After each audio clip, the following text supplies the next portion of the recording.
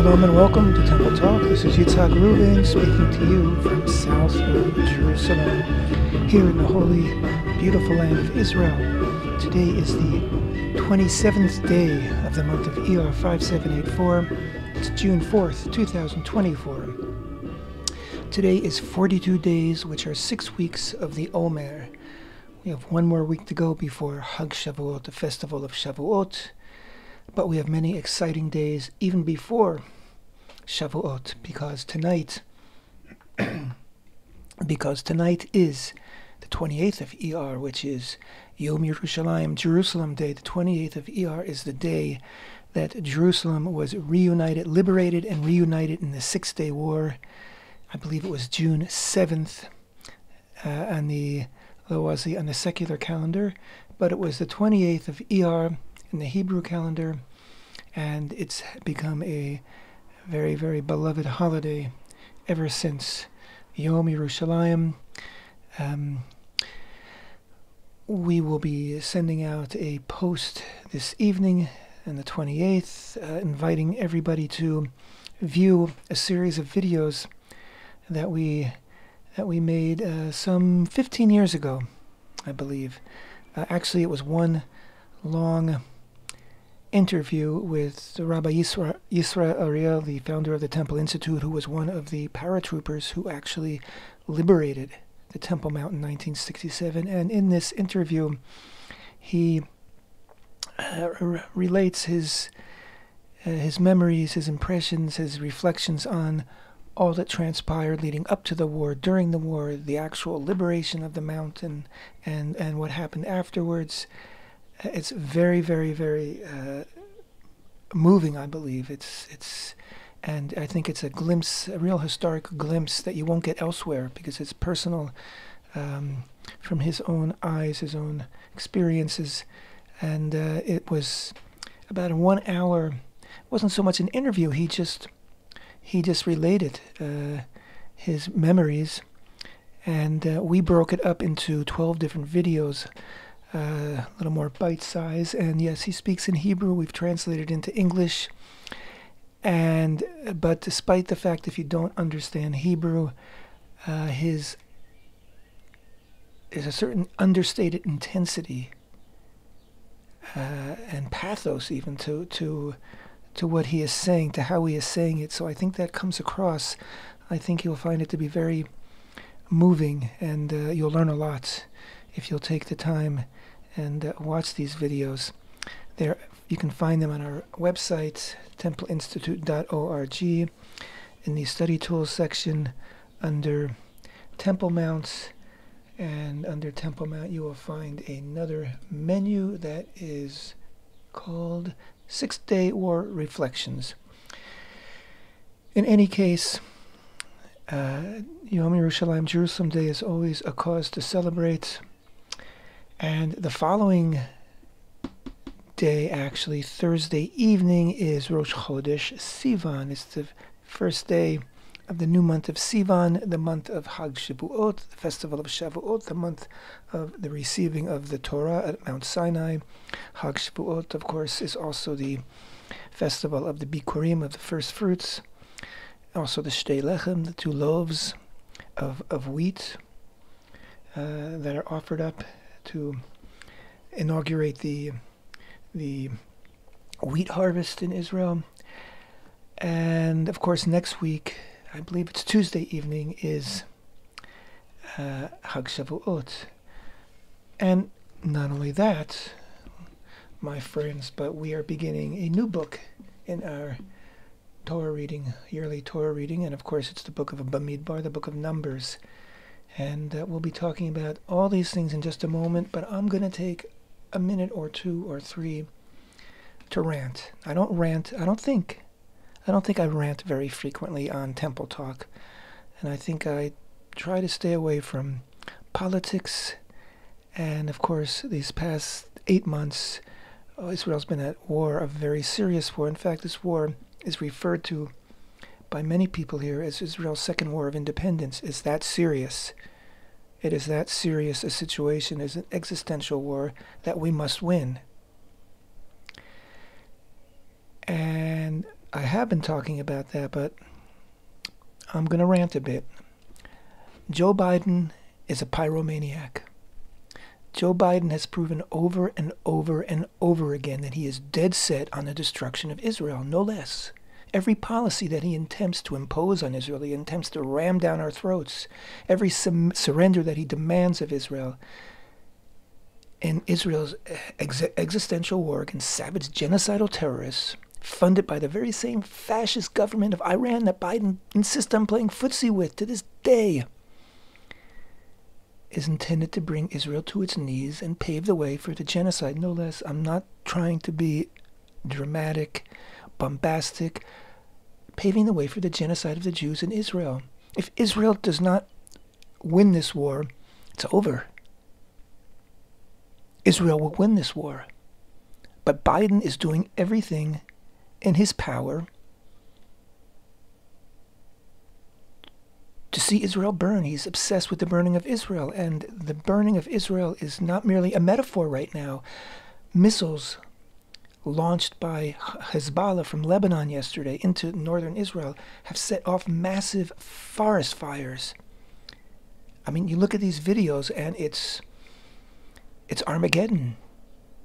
That's what it looks like. And not only are there massive forest fires in the north, but Palestinian, small-time terrorists are setting fires all over Israel. It's that season, right? Summertime. It happens every summer. But Israel is not only completely preoccupied fighting wars, but it's now completely preoccupied fighting fires. Joe Biden is I don't even know what to say. He is public enemy number one to Israel. He was trying to get this. You've probably read it. He was trying to convince the European nations not to impose sanctions on Iran. And the Europeans are going ahead to impose those sanctions. They're defying Biden. The one good thing I can say about Biden is that he is so weak.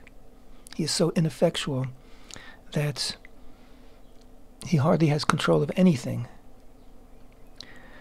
Now, his apparent hatred for Israel, despite his professed love of Israel, is either because election concerns, which is pathetic, completely pathetic, but I think there are many things that point to the fact that he will stoop to anything in order to try to get reelected.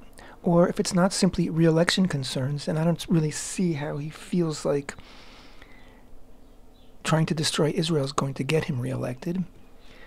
So the other possible, and I think probable, answer is that he really wants to see Israel brought to his knees. And we do know that his security teams and his cabinet are... There are two types of people that make up most of his administration and the security teams, and even in the Pentagon, and they sometimes overlap. They're either Obama holdovers and or people who are actually associated with terrorist organizations who somehow made it to the top of the American security in the Pentagon, in the State Department, etc., etc. It's a mess, people. It's a mess. And I'm quite positive that Obama himself is pulling the strings. And I'm quite certain that every evening, maybe even every morning and afternoon, that Biden's top advisors are on the phone with Obama and getting their real instructions from him. So Israel is trying to finish up with Hamas in the south, and I gotta also, spill some ire at Israel's leadership, which has just also been futzing around, as they say.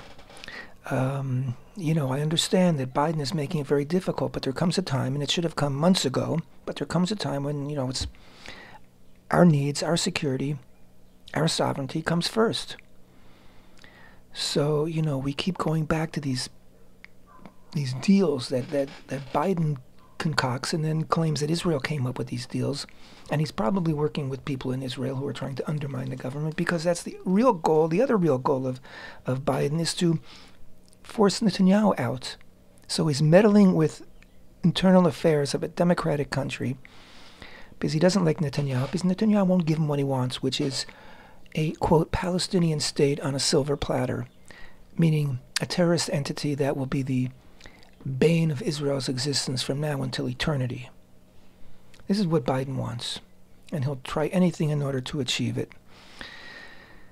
And of course, the other thing he wants is some kind of Middle East hegemony for Iran. He wants Iran to be the policeman of the Middle East.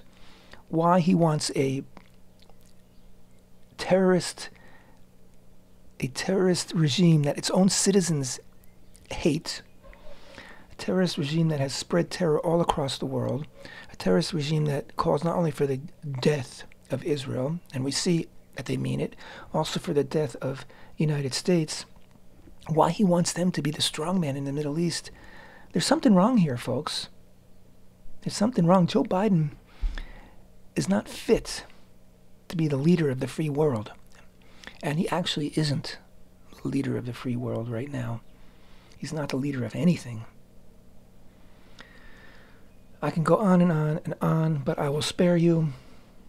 That is the conclusion of my rant concerning Joe Biden, Yimach Shemo. And again, Joe, I gotta tell you, Hashem promised Abraham all those years ago that those who bless you will be blessed and those who curse you will be cursed. Joe, you're on the way out.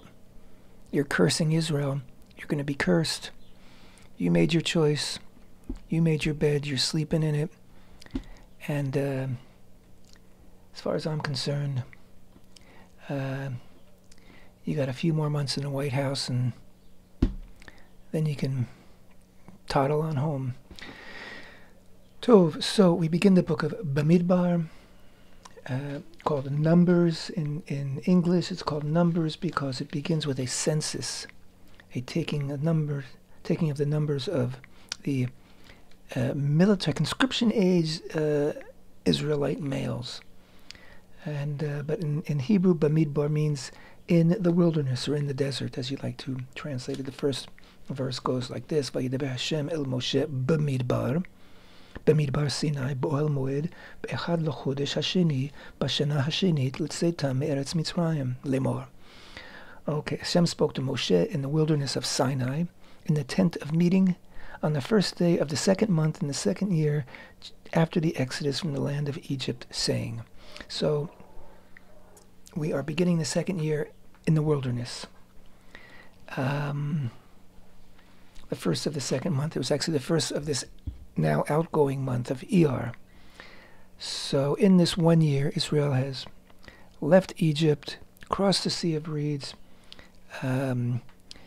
is now being nourished by manna every day. They've been to Mount Sinai, received the Torah, and they haven't yet, no, they've built a tabernacle. They've accomplished a lot in this year. And so all eyes are on the land of Israel, and that's what they're getting ready for, to enter the land of Israel. Plan A is to now head toward Israel, the land of Canaan, and conquer it.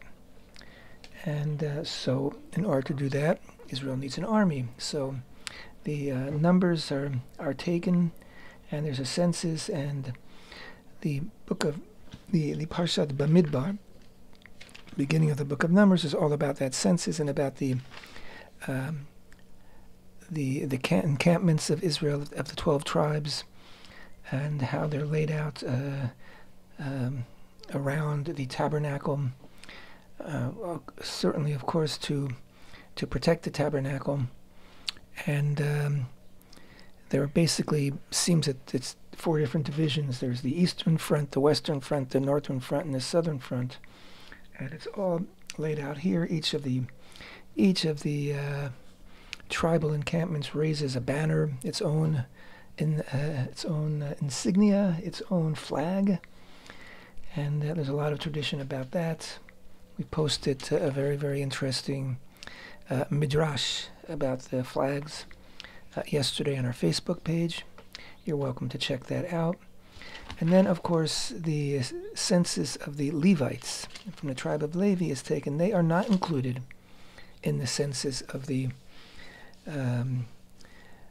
first census, which is intended for the purpose of raising an army, because they will not serve in the army. They're serving in the tabernacle, in the Mishkan.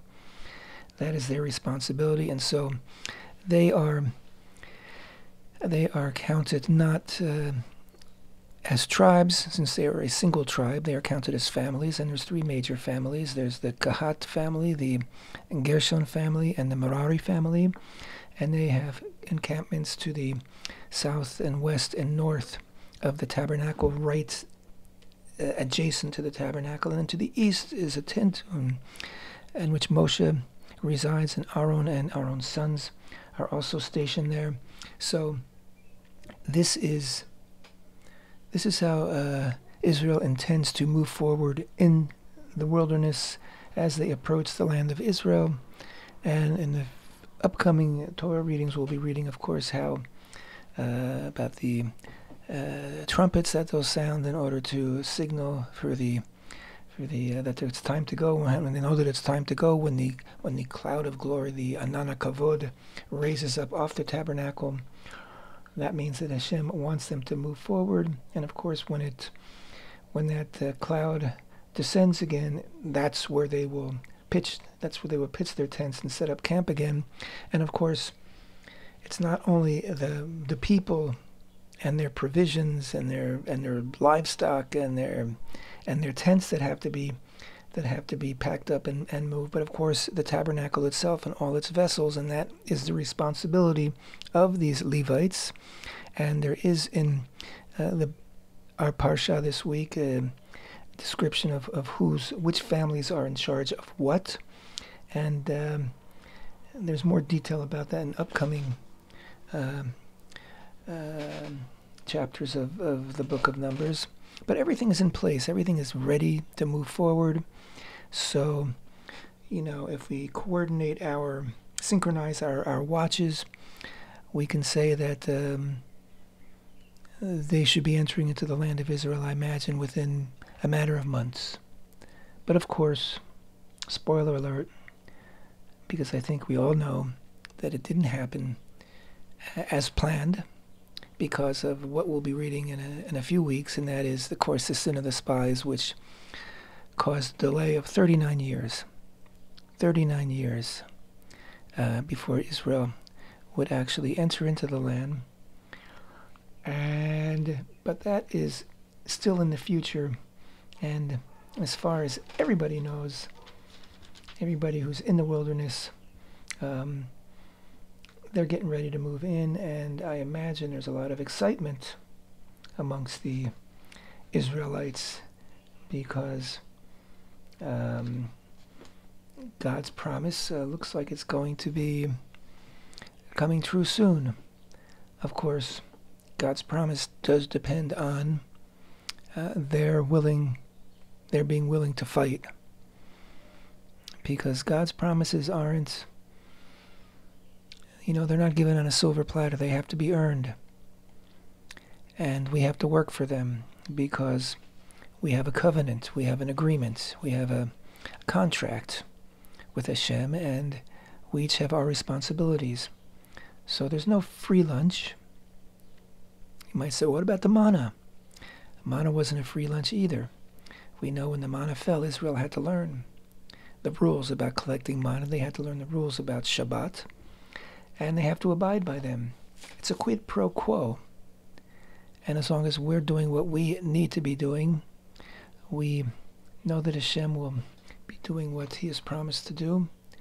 And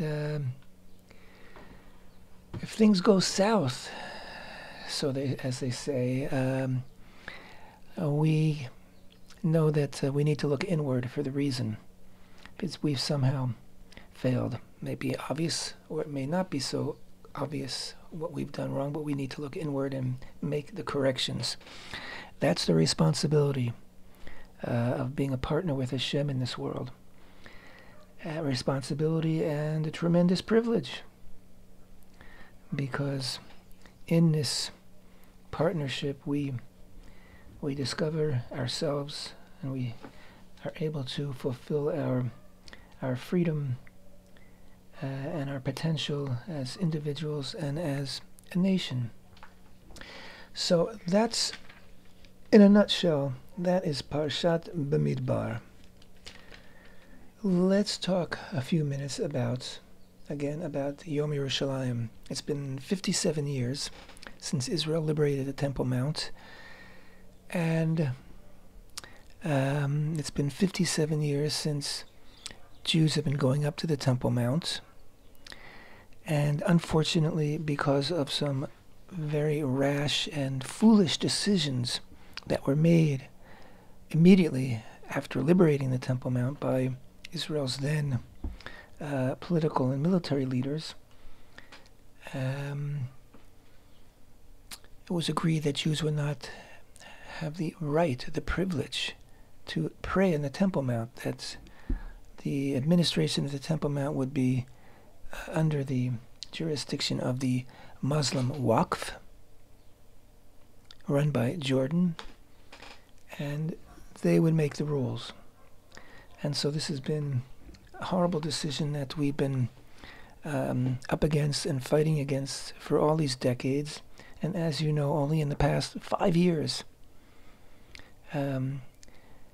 have we made any headway in getting a little bit of freedom on the Temple Mount, freedom to pray. And again, our right to pray on the Temple Mount is enshrined in Israeli law. Not to mention, it's a mitzvah. It means it's enshrined in Torah law, but it's enshrined in Israeli law, and it's just a matter of whether the police are going to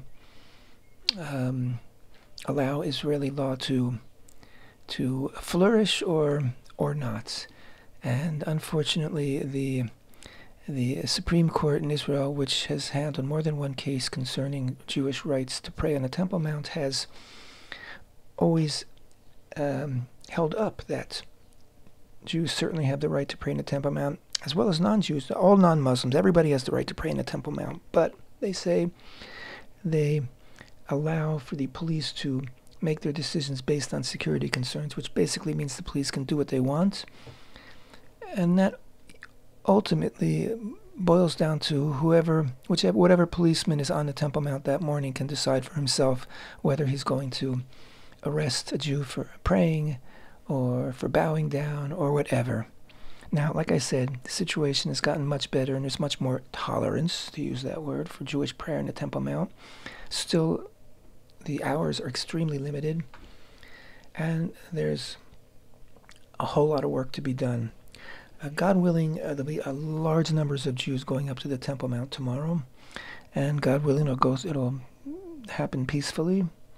And why do I mention that? It's the heart of what the liberation of Jerusalem and the reunification of Jerusalem is really supposed to be all about. Yes, Jerusalem's a beautiful city now. There's no wall, there's no barbed wire separating it. There are Jewish communities, in East and West and North and South Jerusalem, and it's a wonderful city. But at the heart of that city is the Temple Mount, and it's bleeding because we are not doing what we need to do. And again, it sends that we're not doing what we need to do in the place which is the most important, most significant place to us as Jews, as a Jewish nation. It sends a message to all our enemies, a message of weakness, a message of lack of certainty on our part, lack of identity, which they see as a green light to attack us. So you want to really bury Hamas so deep they can never pop up again you have to liberate once again the Temple Mount, this time really liberate it, and give Jews access 24/7 and freedom of prayer and assembly on the Temple Mount. That's going to put the nail in the coffin of our enemies. It might not happen in a minute, but when they see us exercising our rights as Jews and they see us honoring our God, they will get the message and back off. And we'll get the message and walk upright and be strong and be proud and won't have to play games with Joe Biden about our future. That's Yom Yerushalayim. So I hope it is celebrated very festively and joyfully, and that we'll have good news on Yom Yerushalayim. And of course, we are always praying for good news concerning our hostages. Again, more and more we're discovering have been killed while in captivity. And we need to win this war. ASAP. Win it, and win it big. So, right after Yom Yerushalayim, Thursday evening, Friday, is the first day of the month of Sivan, Rosh Chodesh Sivan. It is the third month of the year, and of course the month of the festival of Shavuot. We will have one more temple talk before Shavuot, so we'll talk at length about Shavuot on the next week's temple talk. But Shavuot in temple times was, of course, the festival of the Bikurim, the first fruits, because this is the time of year when the first fruits are ripening.